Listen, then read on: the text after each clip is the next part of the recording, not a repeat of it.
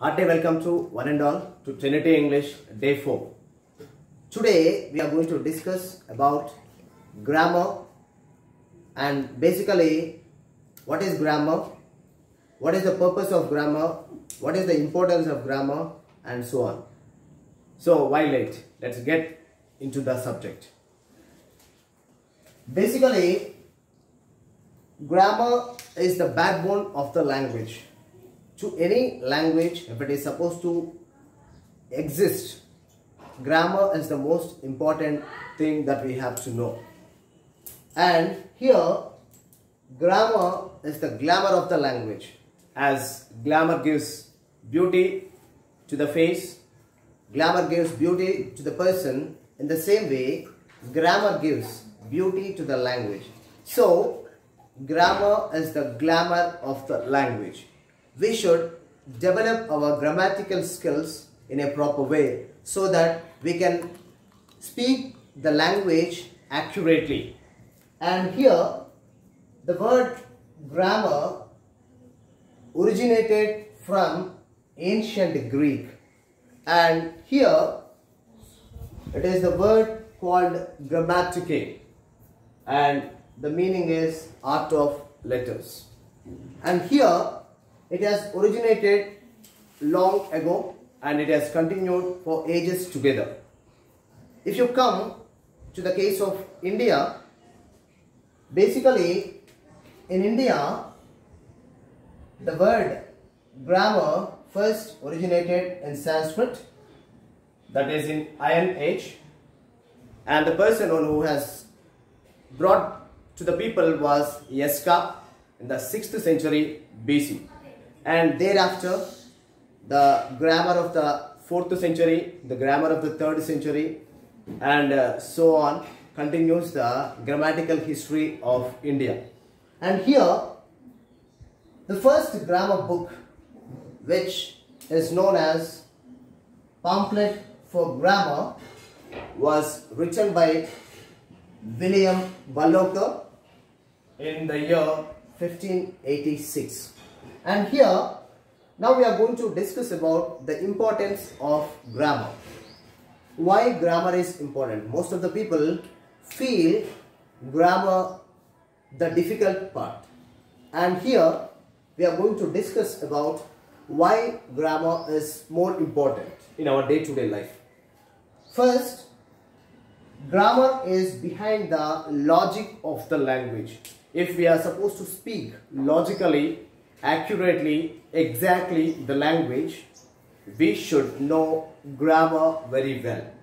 And the second one, it provides a deep understanding or an insight into the language. And here, we also understand the structure of the language. For example, if you take a structure, subject, verb, object is a structure. I teach English. This is a structure. And basing upon this structure, I can make a number of sentences and I can speak and I can use the language wherever it is possible. And if you take so many structures in the language, we can construct the language very easily without any problem. If we do not know grammar, then we struggle as we do not know the structures. And further, grammar to speak clearly and effectively.